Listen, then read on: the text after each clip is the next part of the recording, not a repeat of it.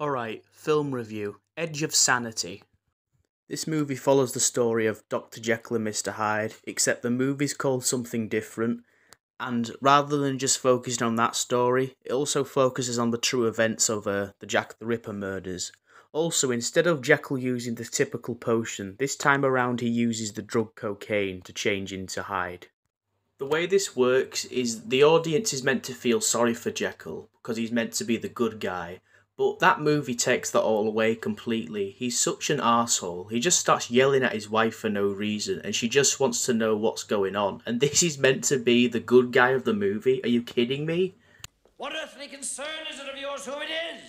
Are you going to conquer the medical profession too? Are you opening your own hospital now? Anthony Perkins also did a really good job in this movie at his portrayal of Hyde. He's really creepy with his voice and his facial expressions and the way he looks at the camera. Lucky day, you happen to have one available.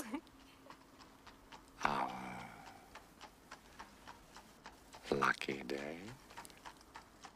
Now I'm going to talk about some negatives. I don't like the fact that sometimes the movie's like a full blue and then it's a full red. This gives the movie a modern feel. However, this movie does take place in the correct timeline, which is the 1800s. Close to the end of the movie, Hyde kills Jekyll's wife, and the next morning the police inspector is having a conversation with Jekyll down the stairs.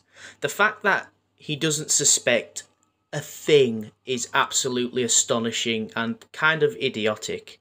I mean, Jekyll is so calm about the whole thing. His wife literally got killed, and the police inspector hasn't even picked up the pieces yet about maybe this guy has something to do with it. For me, I don't see any difference in the two characters at all. There is no good or evil. Dr. Jekyll and Hyde are just as bad as each other.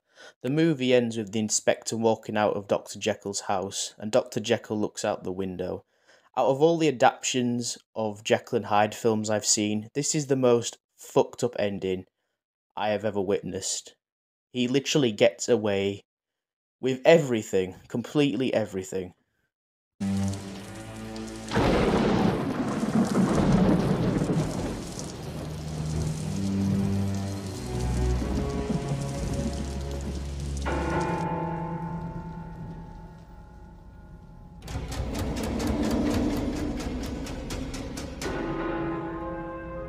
Alright, so Edge of Sanity. I'll give this film an 8 out of 10. I was going to give it a 6 out of 10, but it really surprised me with the ending. For a first time viewer, it was definitely a surprise seeing an ending like that. And by first time viewer, I mean I watched this movie for the first time only an hour ago.